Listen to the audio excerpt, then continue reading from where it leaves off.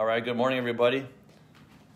We are actually having an evangelism course here, and feel free to tag any friends, invite them. Today, we're just going to give an overview of what we're going to be covering in the course. So this is called Evangelism, proclaiming the good news. We want to share with how you can confidently share the gospel. And as I'm sharing this introduction, feel free to type in your questions, type in anything you want to ask about evangelism, sharing the gospel, missions, things like that. But overall, this course, we're going to teach on, this is all about a relationship with Jesus. And out of that relationship with Jesus, we're going to share the gospel. It reminds me of John 15, verses 1 through 5. It talks about the vine and the branches. And praise the Lord, John 15. It says, I am the vine and my Father is the vine dresser. Every branch in me that does not bear fruit, he takes away. And every branch that bears fruit, he prunes, that it may bear more fruit. You are already clean because of the word which I have spoken to you. Abide in me, and I in you. As a branch cannot bear fruit of itself unless it abides in the vine, neither can you unless you abide in me. And I am in the vine, you are the branches. He who abides in me, and I in him, bears much fruit. For without me, you can do nothing. So this is, even in our own ability as a Christian, as a follower of Jesus, as we have this relationship, we're abiding. This abiding means we're tarrying, we're spending time with him. And so we love Jesus, and then we can't wait to tell others about Jesus. And some of our key scriptures for this course is going to be Mark 16:15. He told them to go into all the world to preach the good news to everyone. And also Matthew 28:19 from the Gospel of Matthew. It says, go therefore and make disciples of all nations, baptizing them in the name of the Father, and the Son, and the Holy Spirit. So we're sharing the gospel. We're evangelizing, we're witnessing with the intention to make disciples. Disciple is a learner and also a follower of Jesus. Do the work of an evangelist. This is one of the highlights. Do the work of an evangelist. The scripture is found in 2 Timothy 4:5. Be watchful in all things, endure afflictions, and do the work of an evangelist. And some key points throughout this course will be about prayer. Prayer is huge in evangelism. Just touching on some of the, basically this is an evangelism overview. Just kind of touch on some of the main points. Prayer is our continually dependence upon God, relying on God. The disciples themselves, they said in Luke 11, Lord, teach us to pray. And I really believe that when we're sharing the gospel and we're calling people out of darkness into light, we're calling them from worshiping themselves in the world, and then we're calling them to worship the one true God. Reference there is Exodus 19:4, and I believe also Exodus 10. And the importance of the word, knowing the word to share the word. And a verse, one of my favorite verses in Romans 10:17. So then faith comes by hearing, and hearing by the word of God. Are we live still? All right. Important use of sharing your testimony. Some key scriptures, 1 Timothy chapter 1, 12 through 17. I think I'll read those in a little bit. Some books that we're going to use for this course. One of my favorite books is One Thing You Can't Do in Heaven. Author is Mark Cahill. So I highly recommend picking that up at your local Christian bookstore if you still have one, Amazon, eBay. And then we'll be doing OJT called On the Job Training. Come with us. Come share the gospel. Also, let's give a plug real quick for tonight. If you're free at 6:30, we'll be having more evangelism training at TPO at 1215 Tower Avenue. All right. Today we have a special guest. I'm going to bring him on. We're going to switch to Austin. Yeah, we got Austin here. And I don't know if we have any viewers, but if you have any questions, feel free to send them in. We'll get to your questions right away. We can ask our guest speaker, what is this, a video Facebook cast? Well, what's going on in the Raven ministry? How has God been using you to preach the gospel? Do you have any testimonies? You were sharing with me off camera, but do you have any anything else that comes to mind? What about, I was watching your preach, I think it's at that Stoplight Church. Oh, yeah. Stoplight Church. Stoplight. So. Yeah, just one of the different things that we do. So if it's going to Bourbon Street on Friday and Saturday, or going to the elderly church on Sunday afternoons. And we have Taco Tuesday and Tuesdays where we go down under the North Claiborne Bridge in New Orleans. And Pastor Troy brings a taco truck out there and feeds whoever comes by, not just homeless people, but anyone that comes by that wants free food. But during the virus, Pastor Troy one day went out on the corner and he brought a speaker and we just started preaching. And I really felt my heart stirring just to continue to be faithful and go out there. During the virus, and the virus was really bad, I'd go out there, try and go out there as much as I can, because the world, the world's going to chaos. People are in fear, right. Just lifting up the name of Jesus when really people are distracted by the virus or politics. On Wednesdays, I've been going out to the corner and just preaching the gospel, just preaching Christ and Christ crucified, and pointing people to Jesus in the midst of politics or this virus and that going on. That Jesus, he says, I don't change. I stay the same. He says, I'm the same yesterday, today, and tomorrow.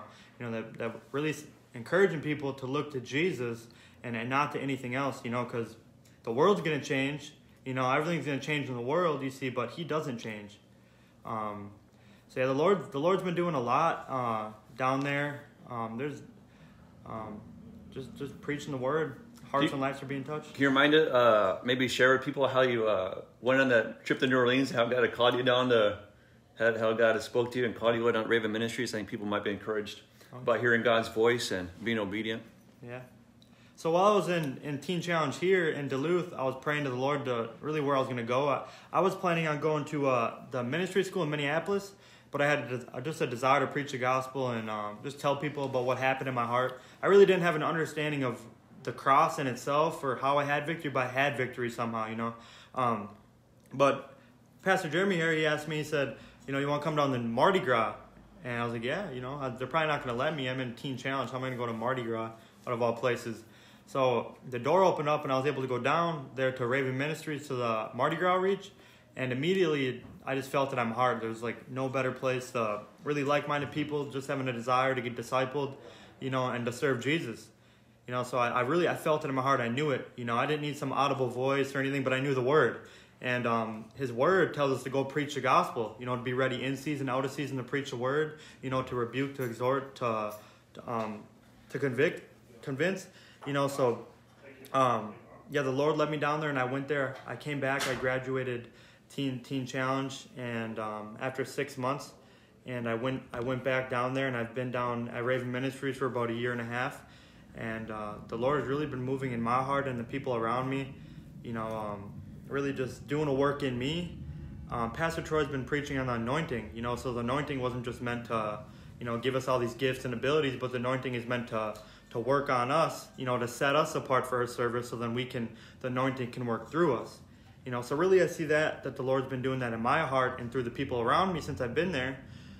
Just working on our hearts, and as we're getting refined and the Lord's working on us, we're able to go on and preach that word, that living word. Amen. Praise God. Yeah, it's always exciting to see people grow in the Lord, but also go forward and do what God has called them to do. Do you have any encouragement? Maybe somebody's wondering, what has God called me to do? I know PT, even in his preaching on Wednesday, talked about staying in the Word, staying ready, being able to hear God's voice, continue staying in prayer. But I don't know, any wisdom on just hearing God's voice and just being obedient as well? Honestly, that's something that I'm still learning, But I noticed it really taking time to listen, because a lot of the time there's a lot going on, and right. And really just getting that quiet time to listen, because a lot of time by nature we want to speak and go to God with all these things, but he already knows, so really listening to him and really just continuing to get in the Word, because then we know his voice. You know, it's not, when he speaks, it's right. You know, it may not be some audible voice, but his word says it. You know, we when we read his word, it becomes our life, since faith comes by hearing and hearing by the word of God. And the word tells us to walk by faith and not by sight. You know, when we're walking by faith, you know, we're just living it out. The word, you know, is being obedient. So throughout the day, you know, you may be going to do something or go here, and maybe a scripture will pop in your mind. You know, I believe the Holy Spirit will quicken that to us a lot of the times. And I'm really learning to listen to the Holy Spirit when he speaks. You know, I think that really just comes by just getting in the quiet place and listening. I know you've shared with testimonies on Bourbon Street, but you've also shared many testimonies about going to gas stations or Sam's Club, or do you have any testimonies about just going by your everyday life, or just whether praying for people in those stores or things like that? Anything come to your mind about? Well, when I first got down to New Orleans and I went to work at Abbott, there's a drug testing lab, and I just really try to share the gospel with anyone that's new. I still do. Like people that come in that they're new to the job, I talk to them, or people I really haven't talked to too much, look for the opportunities to share the word with them. But there's somebody named Lewis. He's actually an intern right now at Raven Ministries, but I met him at work, and I just started talking to him about the Lord, and he started coming to church pretty quickly after that. You know, and he came to church for a year, but then the Lord started moving on his heart, and eventually he became an intern. He came in, and he's getting discipled, and he has boldness. He's going on preaching the gospel, and just through talking to him at work, you know, and everyday life, I try to listen and just be obedient, you know, wherever I am. That's awesome. Praise God.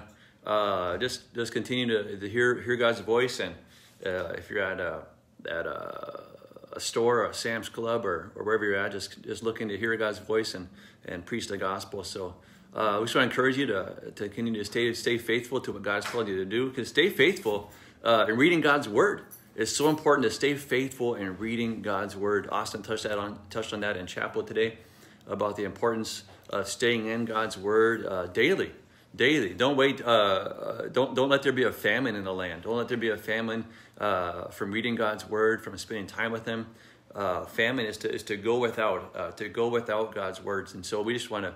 It's so important to read God's word by faith. In Hebrews 1 and I believe 1, 2, and 3 talks about their hearts were hardened. So you want to read God's word with a soft heart, but also relationally. You want to read it relationally. How is this speaking to them, but how is it applied to us? How is the word applied to us here and now in our life and our jobs and what we're doing? And a couple of points that Austin made was really great in chapel.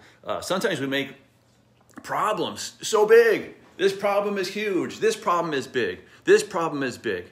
And but then Austin touched on Jesus is bigger than all those problems, right? Jesus is supreme. He reigns above all. And so we don't want to make our problems bigger than Jesus. Right.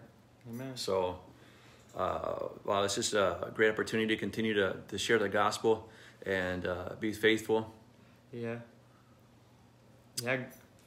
That's how God works. I'm thankful for Pastor Jeremy here and just open up that door, you know, for me to go down to Mardi Gras. I kind of see how the Lord works things and orchestrates things out. You know how I came here and I was just desiring to preach the gospel, you know, and I don't think there's no better place for me to go than Raven Ministries to get discipled and to actively go out and preach the gospel and serve people. And thankful for him being obedient, him opening that door for me, that opened that door for me to get down there to get discipled, you know. So yeah, I just encourage you guys just to listen and be obedient, and pray to the Lord for boldness and an utterance to boldly proclaim the gospel, just as Paul said, you know. And just seek Jesus, guys. I just encourage you to seek Him first, and then out of a relationship with Him, you know, the works will come. Preaching His word will come out of that. I just want to share one scripture as I thought about your testimony. Everyone can share your testimony, but it's good not to glorify the devil in your testimony. I'll show you what I mean with that as we kind of close some finishing thoughts. There's ways to glorify God through our testimony, and the scripture here is 1 Timothy 12, I believe, through 17. And so listen to the phrasing the Apostle Paul uses as he writes to Timothy as we get into our closing thoughts. It says, I thank Christ Jesus our Lord, who has enabled me, because He counted me faithful, putting me into the ministry. although here's some, listen to the phrasing about what he doesn't dwell on all these and talk forever about the Gore-Test sin, all this stuff. Listen to the phrasing here in verse 13. It says, although I was formerly a blasphemer, a persecutor, an insolent man, but I obtained mercy because I did it ignorantly in unbelief. See, he didn't spend all day, he didn't spend a paragraph or 2 paragraphs talking about all this kind of sin that he was involved in. He lists some things. But it says in verse 14, and the grace of our Lord was exceedingly abundant with faith and love which are in Christ Jesus. This is a faithful saying and worthy of all acceptance, that Christ Jesus came into the world to save sinners, of whom I am chief. However, for this reason I obtained mercy, that in me first Jesus Christ might show all long suffering as a pattern to those who are going to believe on him for everlasting life. And he continues to give praise to God. This last part of this verse of this section. Now to the King, eternal, immortal, invisible, to God who alone is wise, be honor and glory forever and ever. Amen. So that section, he's giving glory to God for rescuing him, for saving him, and redeeming him. And that's what it's about, giving glory to God in our life, throughout our life. So he's rescued us, he's redeemed us. Is that Auntie Kim? Yeah. Auntie Kim. Praise God. Hey, Kimmy. So you guys have a blessed day, and continue to stay in the Word. And what's Pastor Troy say? Get in the Word, and the Word will get in you. Praise the Lord. Amen.